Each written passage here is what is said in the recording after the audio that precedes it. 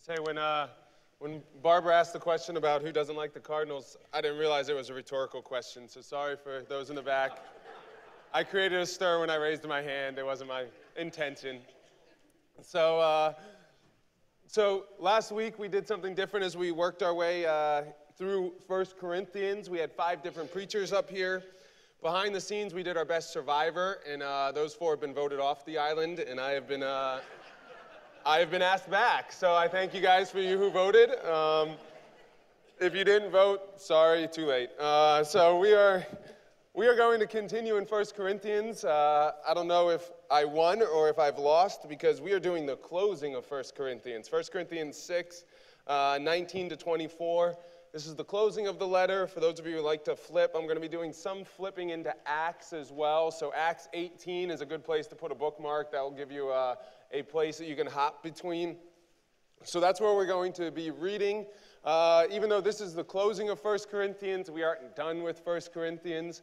We actually skipped 1 Corinthians 15, and we're going to be going back to that as we talk about the resurrection leading up to Easter. So we're still going to be in 1 Corinthians. We just saved his talking about the resurrection for the Easter time frame. So that'll be the next series or the next small set that we're going to go through as we finally will wrap up 1 Corinthians. For us, we're going to talk about a closing. And sometimes you can say, well, what do you get out of a closing of a letter? It's just, a bye. It's we're done.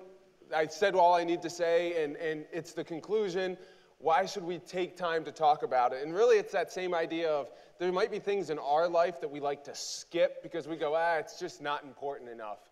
For my house, that's folding the laundry. All right, so we have plenty of clean laundry, but it sits in big piles. And folding the laundry, we're just going to skip that. We don't have time for that. And so you can think of those many things that you go, well, we're just going to skip because is it really important enough?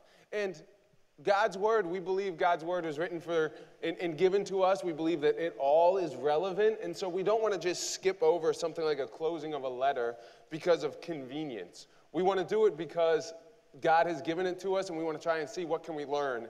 And we can learn a lot of things from this closing. So we're going to read it, and then we're going to start seeing what we can get out of it. 1 Corinthians 16, 19 to 24. It says, the churches in the province of Asia send you greetings. Aquila and Priscilla greet you warmly in the Lord, and so does the church that meets at their house. All the brothers here send you greetings. Greet one another with a holy kiss. I, Paul, write this greeting in my own hand. If anyone does not love the Lord, a curse be on him. Come, O Lord. The grace of the Lord Jesus be with you. My love to all of you in Christ Jesus. Amen. And so this is his closing. This is how he's closed, and we've covered a lot of things in 1 Corinthians. 1 Corinthians is not a book that's light on subject matters. He even does a lot of hopping around and goes through, as you've seen as we've walked through it, where sometimes he just seems to hop from one thing to the other, yelling in short bursts to say, hey, make sure you're getting this correct, and make sure you're doing this. And now he's closing. And within this closing, there's a few things that we want to pull out of it. And the first thing we're going to focus on is his greetings. And he really does 3 different types of greetings in this close here.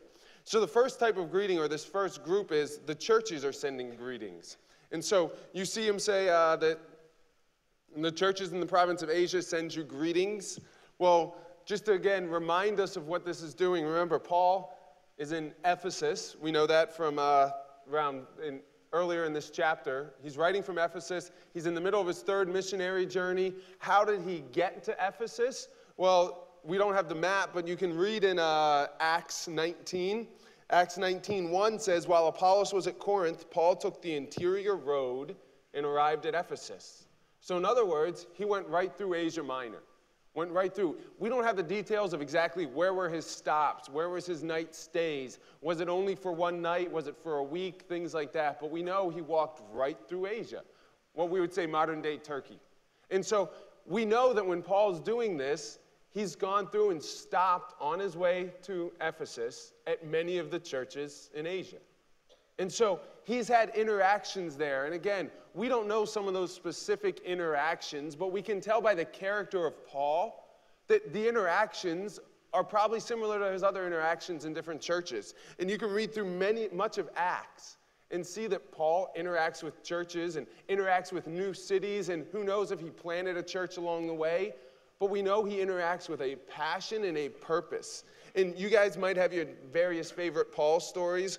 One of my favorite Paul stories is from his first missionary trip in Acts 14. And this is one of those where I think it speaks very clearly to the perseverance of Paul. If you remember in Acts 14, and we won't have time to read through this, but you can go through Acts 14 on your own afterwards, that he ends up running away from a couple of towns and heads to Lystra.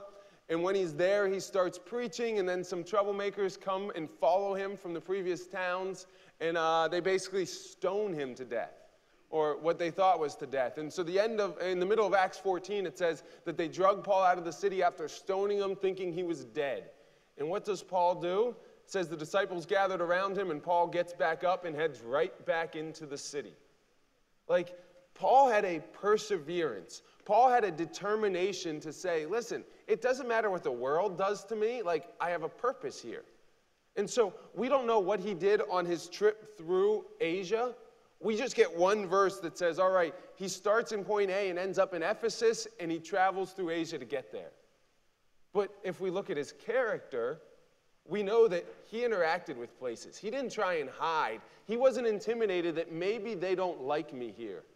He got stoned and went right back into the city to be like, hey, I forgot to tell you, here's a couple other things.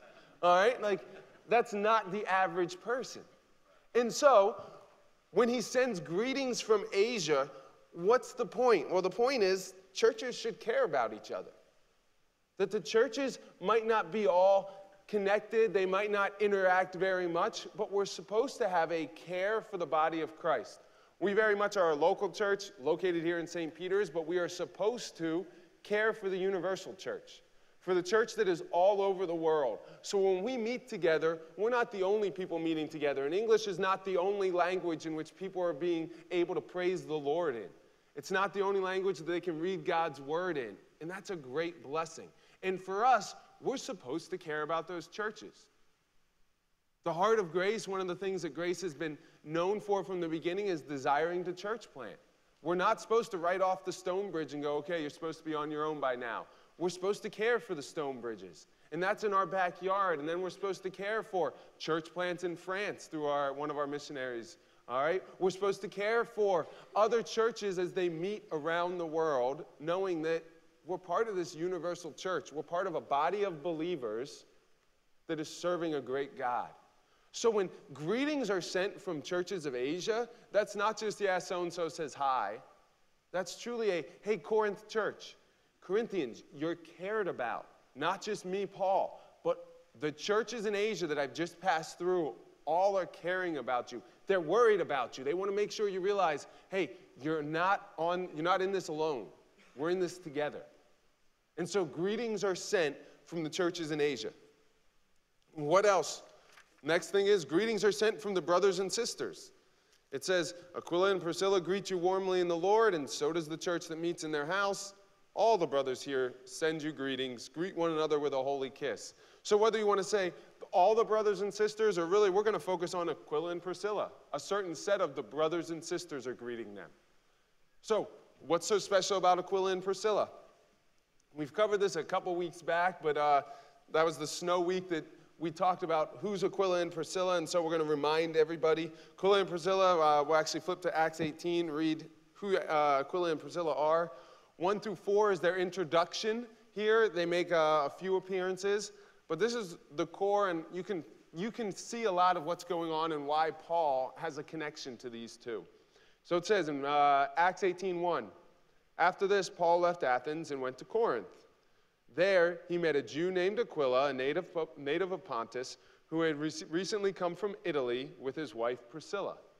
So, where does Paul first meet Aquila and Priscilla? In Corinth. Aquila and Priscilla are mentioned by name because they have some ties to Corinth, as in they lived there. Why were they living in Corinth? This is back in when it says, with his wife Priscilla, because Claudius had ordered all the Jews to leave Rome. So the persecution of the Jews had begun. Claudius, the Roman emperor, basically goes, Jews out of Rome. And Aquila and Priscilla were told to get out. Now, they weren't ones who were going, let's just go to the next town over.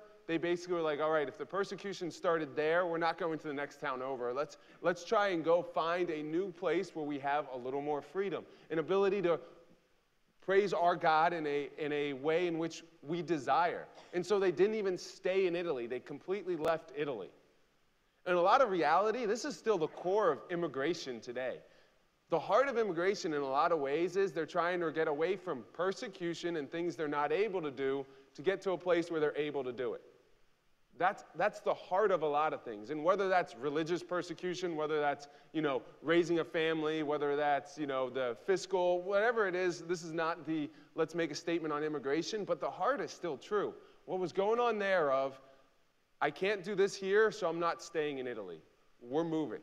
We're heading out. And so they end up in Corinth. Aquila and Priscilla are transplants now in Corinth. And you see that it continues. So Claudius kicks them out. It says, Paul went to see them. And because he was a tent maker as they were, he stayed and worked with them. They had something in common. They were tent makers. Paul's like, all right, I know how to do that. Can I join your business? Can I be like the hired hand? And he stays with them. Every Sabbath he reasoned in the synagogue, trying to persuade Jews and Greeks. So Paul forms this pretty intimate relationship with Aquila and Priscilla. He works with them. And he works with them making tents. And he doesn't work with them for a couple days or a couple weeks. You see later on in 11 of this chapter, 18:11, that he ends up staying there for a year and a half. And so for a year and a half, he's working with, he's probably living with, and he's probably going to the synagogue with Aquila and Priscilla. And Aquila and Priscilla weren't the ones who were going, hey, let's get up front and let's be the point people. But they were needed in the support of the ministry. And you see the relationship that they have, because if you hop down still here in Acts 18 to verse 18, it says, Paul stayed on in Corinth for some time, and then he left the brothers and sailed for Syria, accompanied by Priscilla and Aquila. So when Paul realizes, all right, my ministry here in Corinth, my year and a half is up, I need to continue. Paul was never a long-term person. He was going, listen, there's a lot of churches I need to get to. And so his year and a half is up. What does he do? He probably turns to Aquila and Priscilla and goes, I have to keep moving. Will you come with me? And their answer was yes. And so they move on. And they end up in Ephesus, and that's where he leaves Aquila and Priscilla. And so you're saying, all right, what's the point? Like, that's a great little history of Aquila and Priscilla. They send greetings. Yeah, well, the point is, true family is not always a blood relationship. Sometimes true family are your brothers and sisters in the Lord. Paul's true family was probably Aquila and Priscilla. We don't know this exactly, but we know that we can see in his writings about them that he definitely has a heart and a soft spot for Aquila and Priscilla. Individuals who are willing to do ministry, individuals who are willing to pack up and leave with him, individuals who are willing to support him by having him on in their tent-making business. In a variety of ways, Aquila and Priscilla ministered to Paul. Even in Paul's final letter in 2 Timothy, he mentions Aquila and Priscilla there at the end of 2 Timothy. When he says, greet Aquila and Priscilla. Again, when he's final words to Timothy, he's like, make sure you say hi to Aquila and Priscilla. Like, they're important. So sometimes this Christian family, sometimes the roots are deeper here. And that's all right. When Paul's writing back to Corinth, Aquila and Priscilla are now in Ephesus with him. But remember, they were in Corinth. They ministered with Paul. They helped plant the church. You list the things that we don't see but had to have happened behind the scenes for that year and a half. They have a heart for Corinth too. And so when he writes the letter back, he's going, yes, the brothers and sisters, various ones, but specifically, so you know, Aquila and Priscilla, still greeting you, still loving you, still caring about you. That's something that we need to do, is to realize we still need to care about individuals. And then this third group that sends greetings is Paul himself. So Paul himself actually takes it in 21 and says, I, Paul, write this greeting in my own hand. So up to this point, Paul's been really dictating this letter. He's been speaking it. Someone else has been writing it down. And so in this dictation, he now takes the pen himself and goes, all right, at this end here, I want them to realize it's me. And he signs it himself and goes, listen, this is my own hand. I'm sending you my own personal greetings. So the personal greetings are coming from Paul. Paul, again, has a heart for the Corinth church. So we have 2 letters in 1st and 2nd Corinthians. We know he wrote to them. Again, not short letters. Paul's writing and trying to deal with a lot of things that are going on in their church. We know he lived there for a year and a half, but you can actually, most people estimate that he's had at least 7 interactions with them. 3 different visits that you can track through, as well as they expect that there's been 4 different letters he's written. We have 2 of them, and what do they mean by 4? Well, you can see that just pointing to one example in 1 Corinthians 5:9 that we've preached about a long time ago, but in 5:9 he actually mentions this phrase in passing. I've written you in my letter not to associate, and he goes into a point where he's basically referencing a letter he's already written. It wasn't intended to be scripture. We're not going to say, okay, we have to go find that letter and add it to the Bible.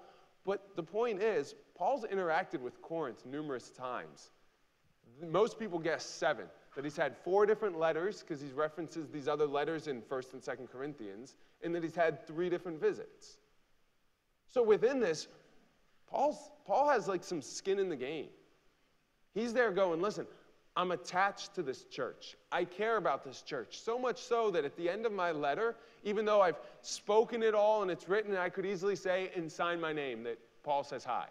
He goes, nope, give me the pen. I want them to realize it's me. And he signs his name. This is me. This is my own handwriting. And so Paul cares enough to write it. So what is the point of that? Christian lives should be deeply connected. We should be connected to each other. We should go through the highs and lows with each other. Now, that's a scary thing, because what a simple point that means, it means there's a lot of risk in that. That if you truly want to be deeply connected to each other, you put yourself out there. There could be hurts, there could be pains, there could be sacrifices that you're being asked to make. And Paul's going, yep, I'm willing to do all of that for Corinth, but are we willing to do all of that for even a Grace or a sister church or some of our missionaries? Because it could hurt. Listen, sin is throughout the world. Sin is throughout this church. It's not like you come to this church and you're like, ooh, we're going to be perfect here and no one's ever going to get mad at each other. No, we're going to sin and we're going to have frustrations, and you might have built large chunks of your life into someone and they make a silly decision. And all of a sudden you're going, man, they must, and you personalize it. They must not like me. They must not care about me. They must not realize how much I care for them. Well, listen, sin is sin. It's going to happen. And it's a risk that when you attach yourself, that when you're deeply connected, there might be some deep hurts that come along with that. But it's not our job to avoid the deep hurts. It's our job to get in there. It's our job to care about people enough that we're willing to risk the deep hurts. Listen, I don't go to funerals because I go, man, this is a great place to go. I go to funerals because I want to make people to make sure they realize that I'm in this with them. I care about them. I want them to realize that, listen, it's very easy to bunker in and go, all right, I'm just going to mourn on my own. No, you're not supposed to. This body is here to support each other. You're not supposed to go behind your closed doors and wrestle. You're supposed to use the support of the body to help you. I go to funerals to make sure people realize that. I go to high school graduations to make sure people realize that I don't want to be there just in the sad times. I want to be there in the good times. That's our job as a church, to support each other in both the bad times and the good times. Does it hurt sometimes? Yes.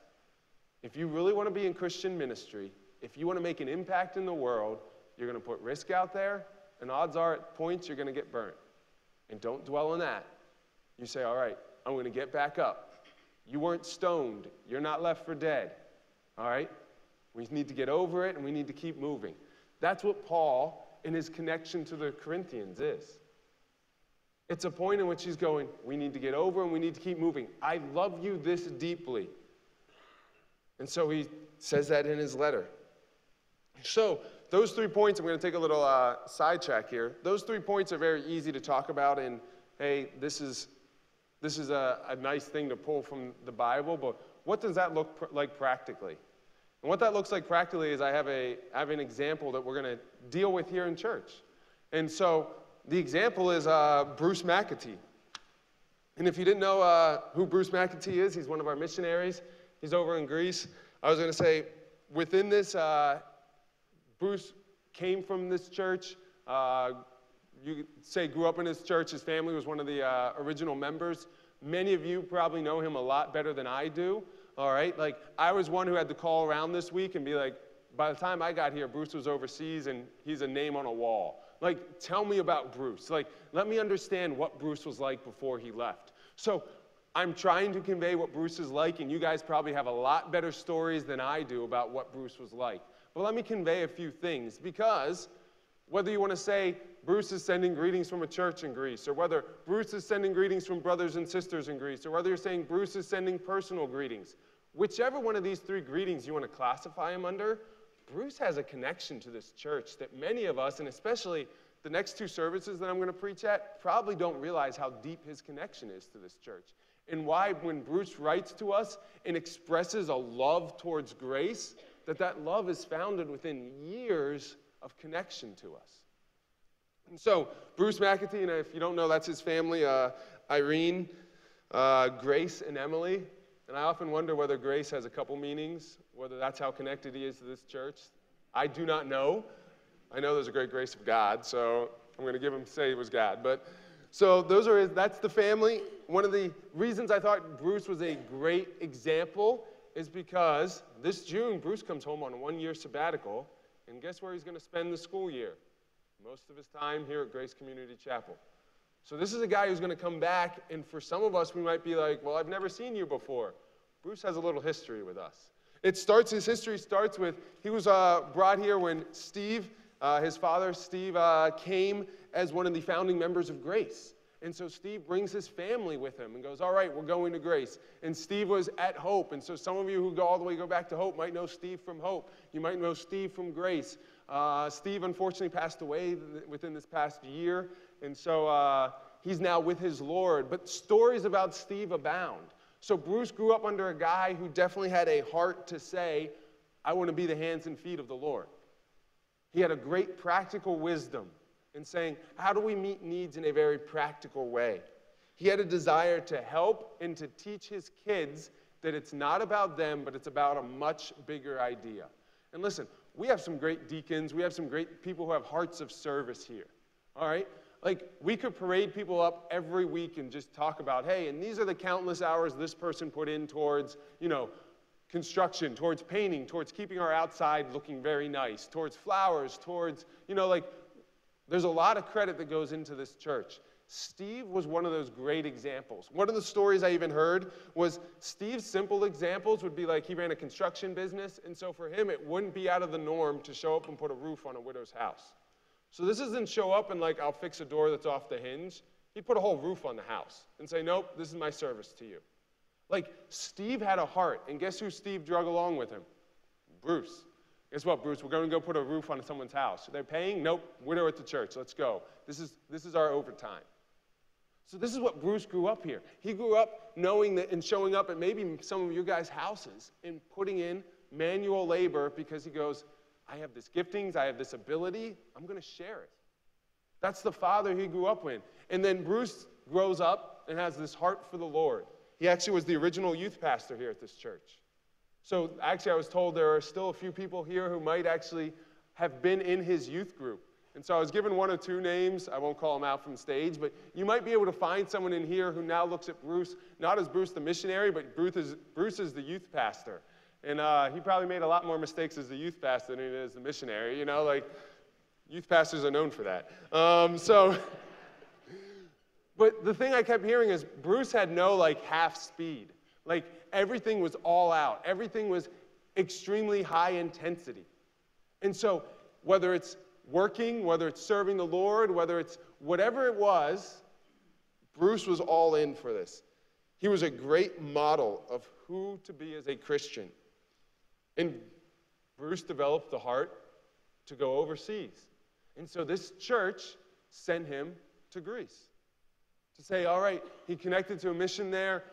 He wants to be full-time there. And Bruce heads over and has been serving now in Greece. I actually don't even know how many years. I should know that. But he's been over in Greece. And so for us, many of us who've only been here, I've been here 5 years. You know, some of us are going, well, I've never known Bruce, or I've never seen Bruce, or I saw him once or twice when he came back, and from the stage he said something. Well, Bruce has more than a little history. He was here from the beginning. He was here when the upper youth room was the sanctuary, was a heck of a lot of things. It was everything, all right? He's been here through many things. He has memory and history with a lot of people in this church. So when he comes back in June, again, correlate this to this closing in Corinthians. When he comes back in June, he's the Aquila Priscilla. He's the Paul. He's the churches who comes back and goes, hey, I care about you guys. And some of us go, we don't even know you. Well, I care about you guys is going to be what Bruce is saying. He does. He has a deep passion because of his long history with us. Paul, Aquila and Priscilla, the churches in Asia, have a deep passion for the Corinthian church because they have history, because they have a heart, because they know that that's what God wants them to have. So when Bruce and his family are here for the next year, get to know him. Because guess what? He's not staying forever. He's saying, all right, I'm on sabbatical for a year, and then his heart's still in Greece. And he's going to go back to Greece. But for us, we should be connecting because this is what we do as a body. We support each other in numerous ways. Bruce is going to spend time with us and has an appreciation for us that we might not ever understand because we didn't experience it. Guess what? Paul, Aquila, and Priscilla and the churches have an appreciation for Corinth that they might never understand. Not everyone in Corinth gets this letter and goes, oh, Aquila and Priscilla, I remember them. They go, who's Aquila and Priscilla? They were some of our founding members of this church. They helped us get from the ground floor to being established. Oh, so they probably put in a little work. Yep. Bruce, the McAtee family, some of the ground figures of this church, they put in a little work. I'm not saying that they were the only ones. Please, for some of the other original members sitting in this congregation, I'm not saying they did it all. But I'm saying it's a great example of a conclusion of Corinthians to say, Paul writes back with a passion that some might never get. Guess what? Bruce is going to come with a passion that some of us might never get, but we have a year to get to know him and share his passion. So that's what the greetings that are being sent from the Corinthians are. Or to the Corinthians, I'm sorry. The greetings that are being sent to the Corinthians are full of passion and full of an attachment that not everyone understands, but they're still there. So that's just the greetings here. Now I'm going to have to fly through my last 2 points a little quicker, but 2 other points I have that I get from this conclusion. The first is verse 22. It says, if anyone does not love the Lord, a curse be on him. Come, O Lord. Some of yours might say Maranatha, which is just, come, O Lord. All right? Paul has already spent some time in this book warning about false teachings or things that he's worried about. He's nervous about individuals in Corinth who are popping up and not preaching the word, not preaching Jesus. And guess what he has to write to them in 2 Corinthians? He has to yell at them because they're letting false teachers take root. What do we mean? Just pulling something real quick. 2 Corinthians 11:4, this is in the middle of his yelling, but it gets to the point. Good summary. For if someone comes to you and preaches a Jesus other than the Jesus we preached, or if you received a different spirit from the one you received, or a different gospel from the one you accepted, you put up with it easily enough. He's in the middle of yelling at him going, why are you putting up with all this false stuff? So we know in 1 Corinthians, he's already yelling at him to say, hey, get your act together. You're not standing on the right truth. We see in 2 Corinthians, he yells a little harder. Guess what? In his summary and his conclusion, it's still one of those last statements of, make sure you get this right. Like, the curse is going to be on the individuals who aren't preaching the right thing, the individuals who are trying to take you away from Jesus and worship maybe themselves. He's trying in that last second of, all right, I got one line in my own handwriting, one line in my own handwriting, and what does he say? He goes, all right, this is Paul. I'm writing this greeting in my own handwriting. If anyone does not love the Lord, a curse be on him. He's worried about false teachers. Paul writes just a few sentences, and besides his greeting, the next thing he writes is, watch out for false teachers. Don't be fooled by the imposters. Still throughout the U.S., still throughout the world, there's individuals who might stand and hold a Bible in their hands, and say you worship the person on the stage. No, the person on the stage should be able to be interchanged pretty easily. Although it was a joke, any of the 5 of us who were here last week should be able to stand up here and say the same thing. Listen, it's Jesus. That's it. If any of us start saying, hey, it's Dare Heilman or Jason Krute or Jim Harding, listen, nope, it's not us. But there's going to be imposters. So he's warning them. Last breath, worry, don't focus on the imposters. And then his final thing, the grace of the Lord Jesus be with you. My love to all of you in Christ Jesus, amen. He points back to the ultimate hope. In his own hand, he writes a greeting, he writes a warning of false teachings, and he points them towards the ultimate hope. And that ultimate hope, it's still only Jesus. It's still only Jesus. He's still the beginning and the end of everything. We might want to try and correct doctrine. We want to get sin out of our life. But if we ever try and say, my doctrine will save me, or my lack of sin will save me, we're still wrong. Paul's trying to correct that throughout 1 Corinthians, but he ends going, it's still only Jesus. It's still the fact of, no matter how good we are on earth, we can't earn it. God says perfection is it. I'm not perfect. From a young age, we're not perfect. No one's ever accused my 3-year-old of being perfect, all right? Much less his dad. All right, so we know we're not perfect. And God's standard for heaven is still perfection. That doesn't change. It hasn't changed back when it first happened. It doesn't change in a couple years where all of a sudden standards get changed. This isn't laws that you go, all right, we're just going to backtrack this law, and from now on, all right, if you were 90% good, you're in. Nope. And so we needed a bridge. And so Christ came, lived that perfect life, and when he had the right to go claim his heaven, he didn't. He went to a cross. That's the season we're about to celebrate. We're already in, really. But we're going to go through here 1 Corinthians 15 and start to point to why is this cross so important. The cross is important because without the cross, without that death and without that resurrection, there is no bridge to heaven. But Jesus did it. Perfection, death for our sins. The grave couldn't hold him. Death had lost its sting because he rose again. That's still the main hope. That's still the only hope. We don't come offering one of many options. We come saying, it's still Jesus and nothing else. That's all we have to offer. For everything covered, confronted, warned, corrected, encouraged, taught, or clarified in this book, if you lose sight of Jesus, it's all for nothing. That's Paul's conclusion. You're loved. Other brothers and sisters love you. Watch out for the false teachings, and you lean into Jesus. Let's pray.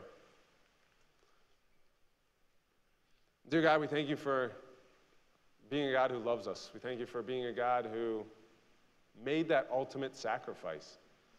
Lord, you sent your Son to die on a cross because we couldn't earn heaven. And Lord, we thank you for that sacrifice. We thank you for what you were willing to pay for us. Lord, we thank you for books like 1 Corinthians that cover so much material, Lord. We've been through so many ups and downs, through so many corrections and encouragements, Lord. But above all, Paul keeps pointing us back to Jesus. Lord, allow us to be a church that cares for each other. Allow us to be a church that's not afraid to put ourselves out there, to risk the hurts, to build into the others. Allow us to be a church that truly has that heart for the universal church, for the people around us who need to know you, for the churches around us that need encouragement and support as they minister to their areas of the world. Lord, thank you for the Bruce McAtees of the world. Lord, that's just one example of a wall full of missionaries, of a church full of people with a heart to serve you. Lord, we're not looking to prop Bruce up and worship Bruce, but thank you for the example in life he has set of a person who is willing to follow you. And wherever that may go, thank you for the Aquillas and Priscillas who said, I settled in Corinth, but I don't need to stay here. I'll continue on and plant another church and have another church meeting at my house. Thank you for the individuals in this room the many ones who are doing so many things behind the scenes and they'll never be called up here on stage. But this church does not function without the body. And Lord, if there's anyone in this room who still hasn't said, Jesus is it, allow today to be the day in which heaven's gates swing wide and they realize, I don't carry burdens on my own. I don't do things, I don't earn heaven through my perfection or through my work, but it's only through the grace of God. Thank you for the grace of God. We ask all those things in Jesus' name. Amen.